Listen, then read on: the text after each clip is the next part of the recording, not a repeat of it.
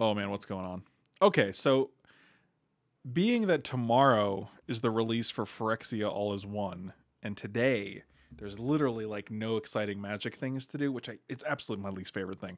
These in betweens of sets, like where the cube ends and a new set begins, there's this gap of time where like you don't even want to play formats really because they're just going to get updated. Like I'm going to play Pioneer deck that's going to get new tools in the new set. So why am I wasting my time playing the old format that's only going to be around for 3 more days? So instead, we're going to talk about these counter spells. This is going to be a counterspell tier list, and we are going to talk about these should be in order of release. So we have S tier, A tier, B tier, C tier, and D tier, all right here on the tier list. Starting with this guy, this is the OG of counterspells. This is the original counterspell. I believe the art is by Anson Maddox. Is that correct? I don't know. I can't find out. Yes, I can. I can just open this and we'll just go Counterspell Scryfall. And this is definitely the OG of counterspells. It's the best counter. So here's the thing. You can't always base magic art on the art itself. Sometimes you base it on feelings, right? Like Oracle Tag Counterspell. No, just Counterspell. Sometimes you base it on like nostalgia. Sometimes you base it on like, oh, what cool feelings does this give me? It's Mark Poole. I don't know why I thought Anson Maddox for some reason. I think that's because there's a lot of old Anson Maddox art that is good. Let's look up Anson Maddox art and see what I'm thinking of. I feel like I just saw something recently, and I think that's just why it's in my head.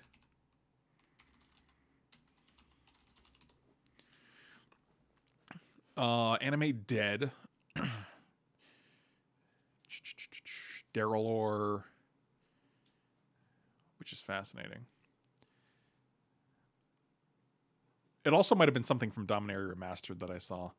I'm not sure why, but Llanowar Elves, Maze of Ith, Onulet.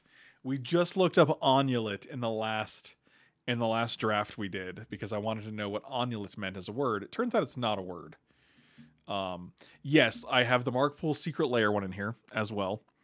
And there's a reason for that. This is obvious. I mean, this is the best counterspell. Like it's literally known as mustard fingers because of the mustard-like substance coming out of his fingers. It's an S tier counterspell. Ice Age.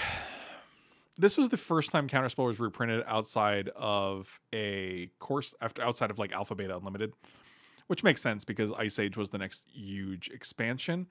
We're not rating. So it's hard to say. Like, we're not rating the art per se. Obviously, the art will play a part in the rating, but we're also just rating the nostalgia of it. Like, this might not be the best art counterspell, but is the most iconic counterspell, and I would take an alpha or a beta counterspell over any counterspell on this list, bar none. Monetary value aside. You were rating the feels, but also art is a part of the feels. You know what I mean? So yeah, I think this is A tier. I think this is a great counterspell. It looks like a counterspell. It's iconic. It's got the retro frame. It's an Ice Age card. I'm okay with it. I like it a lot. This one I kind of want to put between S and A tier. And the reason is because it's got that retro frame. This was an arena promo. I'm going to actually find that. It's an arena promo by the artist Dom, and it just says DOM with an exclamation mark at the end. This was a DCI Legend membership promo, and it's really cool. It's really also pretty limited, and they go for about $40. I think it's an S tier counterspell. Like, it's very iconic. It's actually not super iconic. It's iconic in the sense that like it's one of those pieces of Magic history that like some people might not even know about. Like, this is a super cool counterspell. It also, there were similar cards that had alternate arts like this. Incinerate was one of them. And I believe I believe there were a couple others as well. But I have the Incinerate art in my cube.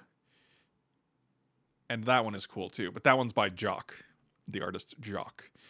This is an A tier counterspell. This Tempest counterspell. Again, like the art is fantastic. It's really iconic. It's Tempest. A lot of these come from a time where counterspells were not only just printed normally in regular sets, but they weren't looked at as being super powerful. Like they were just normal. Like Dark Ritual was also in these sets regularly. And it's interesting because apparently a time came where they were just like, we can't keep printing Dark Ritual and Counterspell in core sets and like basic sets. And the flavor text on this one was, it was probably a lousy spell in the first place. So pretty good. This one is, I don't like this counterspell. I think it's kind of goofy. If we're gonna put a counterspell in a D tier, I think it's this one. This is unfortunately done by Hannibal King. It was first printed in 5th edition. This is a 5th edition counterspell.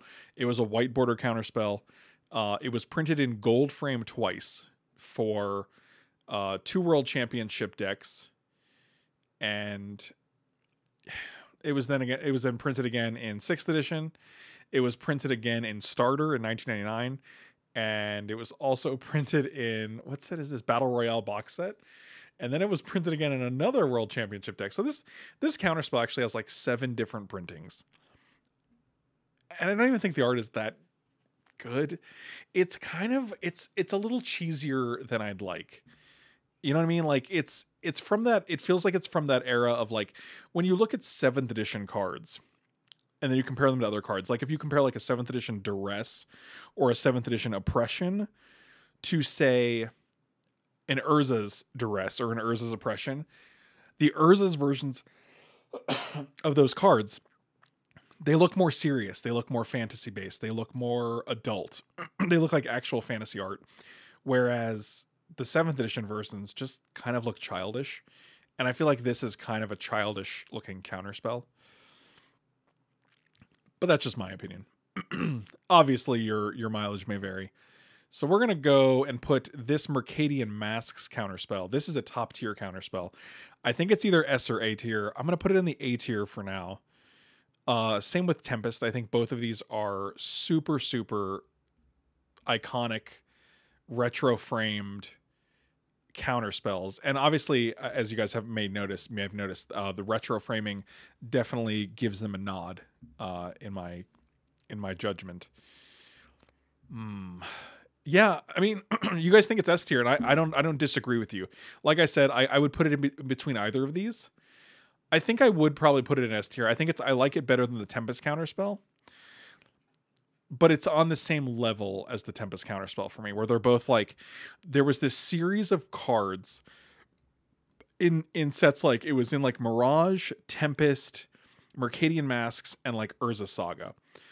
And any sort of like one of those basic reprintable cards like Dark Ritual, Duress, Counterspell, they all have really cool versions in those sets.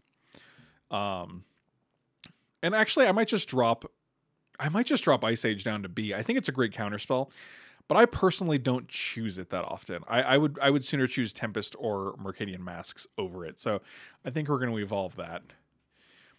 Next we have the 7th edition counterspell I was referring to, and it's right here. It's just not,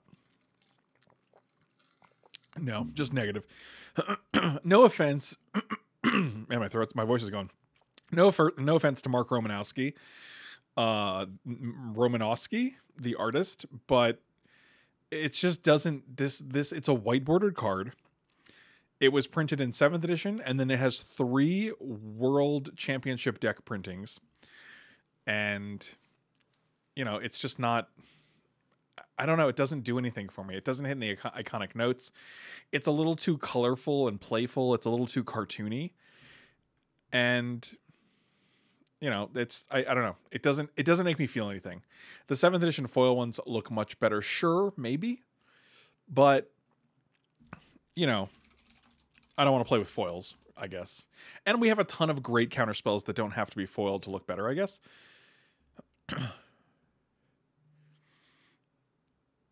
I don't know. Like, I don't value the weirdness, I guess. You know what I mean? So, yeah, it's going to go there. Next is the counterspell from the Jace dual decks. This is from the Jace versus Chandra dual deck. I think this is a C. I don't think it's a D. I think it's a fine counterspell.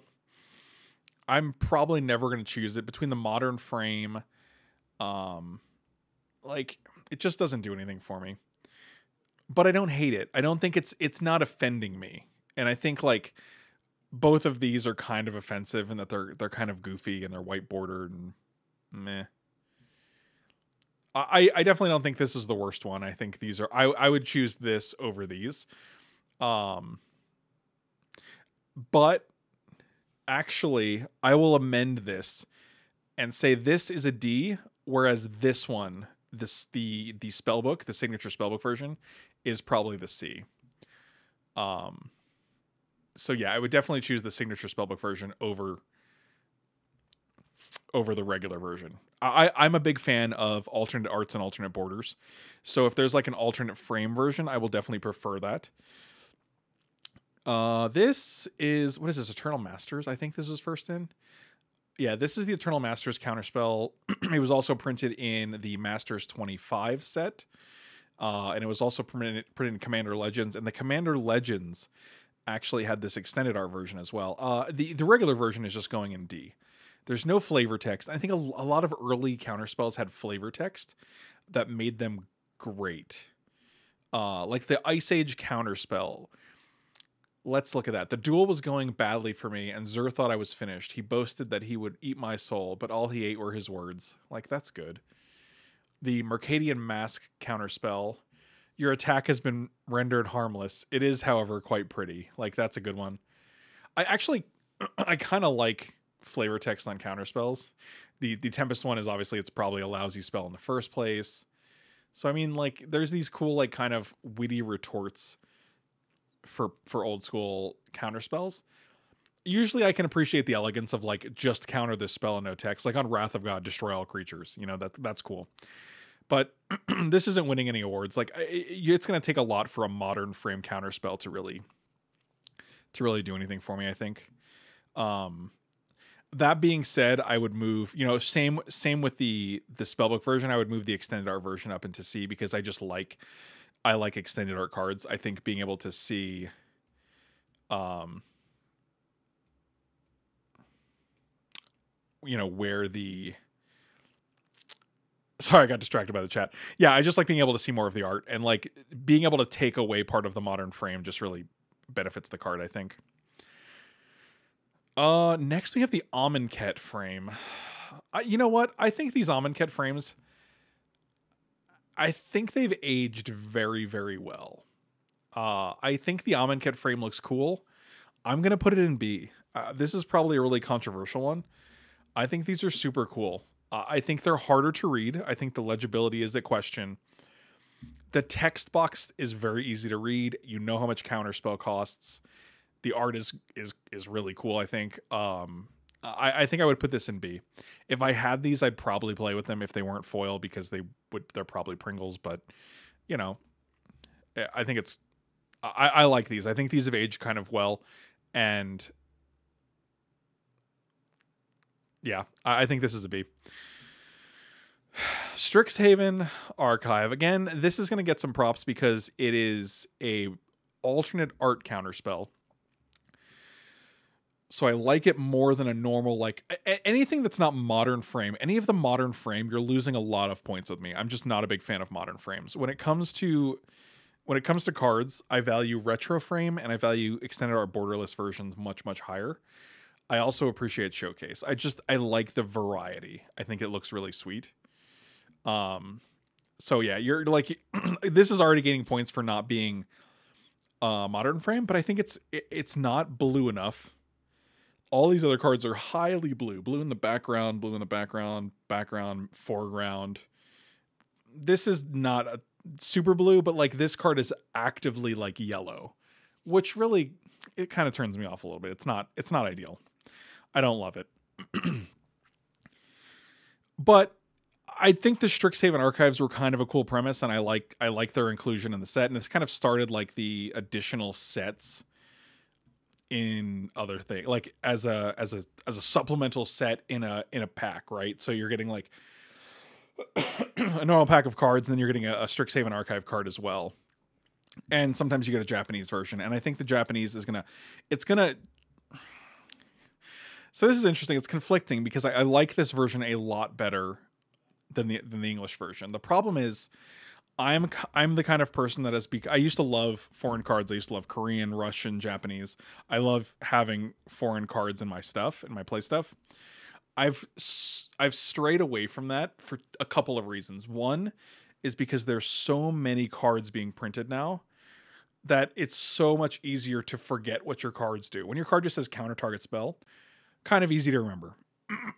When your card says like 17 lines of text and it references casting cost and number of creatures and it's an X spell, like it's a lot harder to remember exactly what a card does. The other thing is that for my cube specifically, I don't want the language to be a limitation. I don't want people to be like, oh, I don't know what this card does. Can someone explain it to me? So all of the cards I pick up are going to be in English. And I wish these were available in English, because the art on all of these Japanese versions is fantastic. It's very, very good. And I would probably play with a lot of these. Plus, like, it's a lot more blue than the English version, which is a huge... I'm a big fan of having the card's color identity be represented in the general tone of the card. So if it's a blue card, I want to kind of see a blue... I want to get the feeling of blue from looking at it. Yeah, I mean, I think the English version, the English version is significantly worse in terms of art, but I do have a problem with playing with Japanese cards just because I don't like having to like not have access to the information, because there's so many games of Magic where you're like, oh man, I accidentally misread this, or oh, I thought it did this instead. And like in those situations, like it's like that can win or lose you a game in a high level event. But that being said, I think these are super cool. I think a lot of the Japanese Strixhaven archive cards would be in B for me. And that's where we're going to put this. This Counterspell. This is from Modern Horizons 2. This is the borderless Counterspell, which is always a step up from extended art because you get a little more art. And I like this Counterspell a lot, actually. I think this is probably one of my favorite Counterspells. I will definitely put this in the B tier for myself. I like the way this Counterspell looks. I love the colors they use. I think it just looks super cool. And yeah, it's one of my favorite Counterspells. This was my go-to Counterspell in my modern / Pioneer / Legacy play stuff before I replaced them with another Counterspell. This is the Retro Frame Mark Poole Counterspell. I mean, again, I'm going to give it a D tier because it's modern. No, I said Retro Frame. I think I meant Modern Frame. I'm going to give it a D tier because it's Modern Frame. And I just don't... I'm never going to play with this over any of the Retro Frame alternatives. And I'm not going to play with it over any of the cards in B or C either. I might play with them over some of the cards in C. So I'm going to actually put it... I'm going to put it in C. It's going to go in C. Because I would probably play it over these three. But